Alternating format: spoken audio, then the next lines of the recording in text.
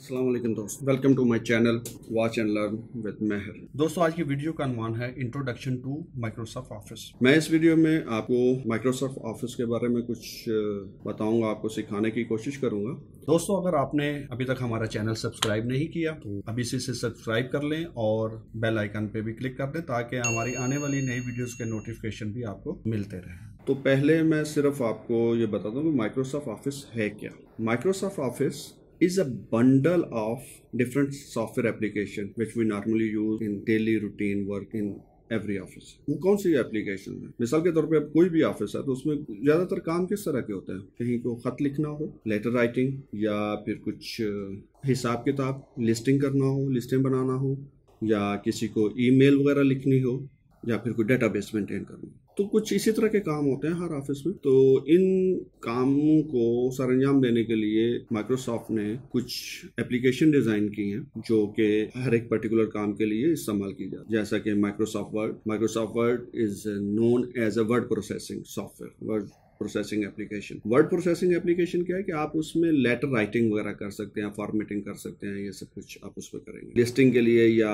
हिसाब किताब, फाइनेंशियल, उसके लिए कैलकुलेशंस के लिए माइक्रोसॉफ्ट ने एक एप्लीकेशन दी है माइक्रोसॉफ्ट एक्सेल के नाम से। पहले ये लोटस 1 2 3 के नाम से हुआ करती थी और इसको स्प्रेडशीट के नाम से भी जाना और पहचाना जाता है। इसी तरीके से किसी को अगर ईमेल वगैरह लिखनी हो तो उसके लिए आउटलुक, जो कि ईमेल को हैंडल्स करती है। इसी तरह अगर कोई किसी को प्रेजेंटेशन वगैरह देनी है तो उसके लिए पावर पॉइंट है। इसके अलावा और भी बहुत सारी एप्लीकेशन है इसमें, जैसे कि माइक्रोसॉफ्ट नोट्स है, माइक्रोसॉफ्ट पब्लिशर है, माइक्रोसॉफ्ट एक्सेस है। हम जो है अपने इन वीडियोस के जो सीरीज है इसमें सिर्फ 4 एप्लीकेशन को जो है वो कवर करेंगे, क्योंकि नॉर्मली हर ऑफिस में ज्यादातर इन्हीं 4 एप्लीकेशन का इस्तेमाल होता है। Number 1 Microsoft word, number 2 Microsoft Excel, number 3 power point and number 4 outlook. तो आज की इस वीडियो में मैं आपको इन चारों एप्लीकेशंस का एक ओवरव्यू दूंगा, इंट्रोडक्शन के इसके क्या क्या फीचर्स हैं और इनको इस्तेमाल करना हम अपनी अगली वीडियोस में आपको बताएंगे। तो चले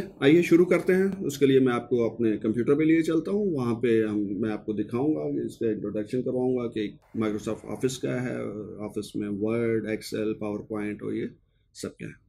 तो चलो आइए चलते हैं हम अपने कंप्यूटर पर। दोस्तों, एप्लीकेशन के इंटरफेस में मैं कुछ नाम आपको बताऊंगा जिन्हें आपको याद रखना है, क्योंकि अपनी आने वाली वीडियो में जब मैं वो नाम लूँगा तो आपको बखूबी अंदाज़ा हो सके कि मैं किस बारे में बात कर रहा हूँ। तो चलें, अब और एक लम्हा ज़ाया किए बगैर चलते हैं अपने लैपटॉप पे और आपको दिखाता हूँ कि वो एप्लीकेशंस क्या हैं और उनके जो इंटरफेस है उसको कैसे एक्सप्लेन करते हैं।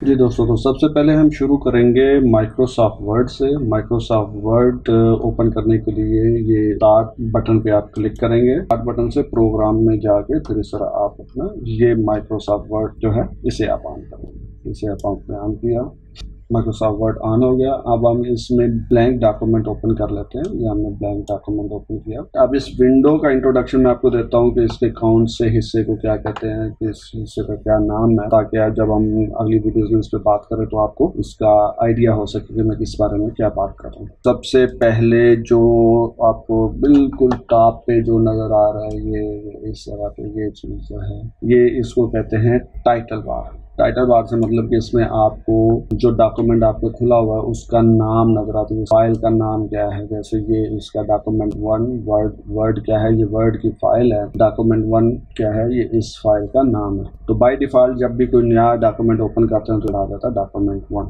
बाद में हम जब इसको सेव करते हैं तो अपनी मर्जी के किसी भी नाम के हिसाब से इसको हम सेव कर लेते हैं। इसी टाइटल बार पे आप ये लास्ट में एक ये क्वेश्चन मार्क का साइन देख रहे हैं, ये है हेल्प साइन।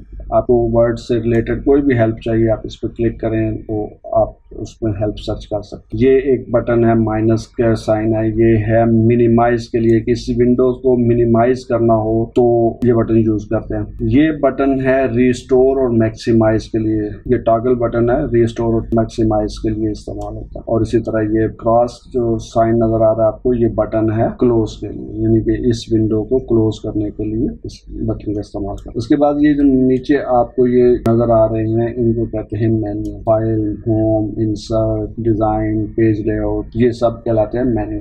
अब हर मेन्यूज का अपने कमांड्स हैं। ये जो नीचे आपको ये नजर आ रहे हैं, ये इनके कमांड्स हैं, इनको रिबन, इसको रिबन कहते हैं। इस रिबन में आप देखेंगे कोई डिफरेंट जो है ग्रुप्स बने हुए हैं, जैसे एक ये ग्रुप है, एक ये ग्रुप है। तो ये क्या है कि काम के हवाले से इन कमांड्स को ग्रुपिंग की गई है। इस तरह ये है। अच्छा, इन ग्रुप्स में आप देखें तो ये आपको छोटा सा एरो नजर आ रहा होता है। ये क्या, इसका क्या मतलब है कि इन कमांड्स के अलावा भी इसमें और कमांड है जो कि आप एरो को क्लिक करके देख सकते हैं। अभी मैं आगे आपको बताऊंगा कि इसको हम कैसे देखते हैं। जैसे ये ग्रुप था, ये फॉन्ट्स के हवाले से है, फॉन्ट का स्टाइल चेंज करना, ये कॉपी पेस्ट वगैरह के हवाले से है। और ये ग्रुप जो है ये पैराग्राफिंग के हवाले से है कि पैराग्राफ की फॉर्मेटिंग वगैरह के लिए। और ये जैसे आप ग्रुप देख रहे हैं तो ये है आपके pre defined styles, heading styles का फॉन्ट साइज क्या होगा, फॉन्ट क्या होगा, कलर क्या होगा। तो इस तरह की इनको ग्रुपिंग की हुई है हर मेन्यू पर। अब इसी तरह इसके नीचे जो आपको ये जो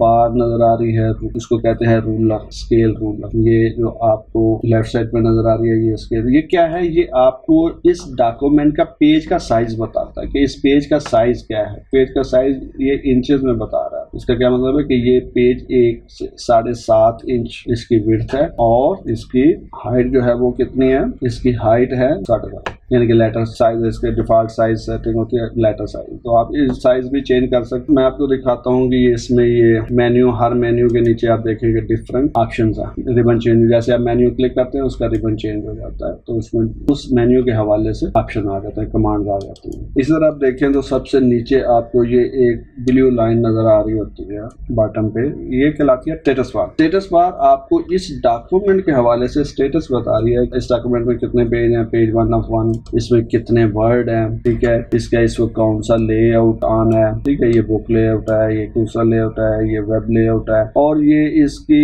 विजुअल जूमिंग कितने परसेंट है, यानी कि ये 100% व्यू है।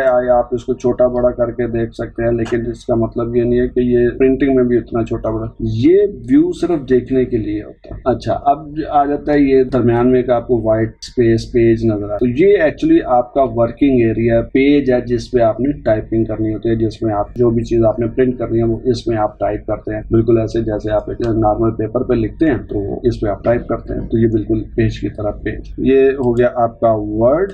ये बटन आपको बताया था कि ये इसके लिए मिनिमाइज के लिए, ये मिनिमाइज करते हैं तो ये विंडो आपकी मिनिमाइज होकर हाइड हो जाती है, टास्क बार में इसका आइकन आ जाता है। तो आप इसको दोबारा क्लिक करें तो ये फिर रिस्टोर हो जाता है। इस तरह ये बटन जो है ये अब आपको देख रहे हैं तो क्या दिखा रहा है, रिस्टोर। रिस्टोर का मतलब कि इसको एक साइज दिया हुआ जिसमें ये आ गई है वापस। अब इस साइज को आप ड्रैग ड्रॉप करके बड़ा कर सकते हैं। तो अब जब इसको आप मैक्सिमाइज करेंगे तो ये फुल हो गया। जब आप रिस्टोर करेंगे तो जिस साइज पे आपने रखा हुआ था ये वहाँ उस साइज पे वापस चला। इस बटन का इस्तेमाल ये है, रिस्टोर और मैक्सिमाइज। और ये बटन है आपका क्लोज करने के लिए। और इस तरह जो हमने छोटे एरो ये बताए थे कि ये क्या काम करते हैं, इनका कैसा फंक्शन है, तो आप देखें जैसे मैं इस एरो पे क्लिक करता हूँ तो ये फॉन्ट से रिलेटेड पूरा एक डायलॉग बॉक्स खुल गया। ये तो हो गया वर्ड। अब हम इसको क्लोज कर देते हैं और हम ओवरव्यू देते हैं आपको एक्सेल का। ये इससे हमने इसको क्लोज कर दिया और हमने फिर दोबारा स्टार्ट बटन से माइक्रोसॉफ्ट एक्सेल को ओपन कर लेना है। माइक्रोसॉफ्ट एक्सेल पे क्लिक किया, ये आपका माइक्रोसॉफ्ट एक्सेल ओपन हो गया। ये ब्लैंक वर्कबुक हम खोल लेते हैं। इसको वर्कबुक क्यों कहते हैं? वर्ड की जो फाइल होती है उसको डॉक्यूमेंट कहते हैं और एक्सेल की जो फाइल होती है उसे वर्कबुक कहते हैं। एक वर्कबुक में एक से ज्यादा शीट्स होती हैं। ये जो आपको एक चीज नजर आ रही है ना इस वक्त, ये शीट है। तो इस तरह की एक से ज्यादा और कई शीट्स आप इसमें ऐड कर सकते हैं, ठीक है। इसमें भी आपने वर्ड की तरह देखा कि बिल्कुल टॉप पे वो ही टाइटल बार, वर्कबुक नेम हो गया, ये आपका वो हेल्प बटन हो गया, मिनिमाइज बटन हो गया, ये मैक्सिमाइज रिस्टोर बटन हो गया, ये क्लोज बटन हो गया। इसी तरह होम के जो है ये आगे फिर मेन्यू आ गए, home, insert, page layout, formula, data. अच्छा, इसमें जो चीज नई आपको नजर आ रही होगी वो ये है रेफरेंस बार। इसके सामने ये जो आपको बार नजर आ रही है इससे कहते हैं फार्मूला बार, ठीक है जी। इसके नीचे जो आपको ये नंबर ABC नजर आ रही है लिखी हुई, ये कहलाते हैं कॉलम हेडर और ये कहलाते हैं रो हेडर। ये नीचे कहलाती हैं शीट, और ये स्क्रॉल बार है, हॉरिजॉन्टल और वर्टिकल, ये स्क्रॉल बार है। एक्सेल में सेल्स होते हैं, हर कोई भी चीज टाइप करनी है उसको किसी सेल में लिखना है। अब सेल क्या है? Intersection of row and column, जहां पे एक कॉलम और रो का क्रॉस होके जो पॉइंट बनता है उसको हम सेल कहते हैं। अब ये जो रेफरेंस बार आप मैं कह रहा था, रेफरेंस बार क्या है? रेफरेंस बार क्या है कि यहाँ पे उस सेल का रेफरेंस आता है, दूसरे लफ्जों में आप कह लें उसका एड्रेस होता है। जैसे ये ए में A1, तो ये इसका रेफरेंस बन गया A1। इसी तरह हम जब यहाँ पे करते हैं तो इसका मतलब है आई कॉलम नंबर I और रो नंबर 9, तो ये इसका रेफरेंस बन गया। अब इसमें एंट्री करने का ये कि इसमें पर्टिकुलर सेल्स में एंट्री होती है, तो किसी भी सेल में आपने कुछ एंटर करना है, पहले आप उस सेल को सिलेक्ट करेंगे।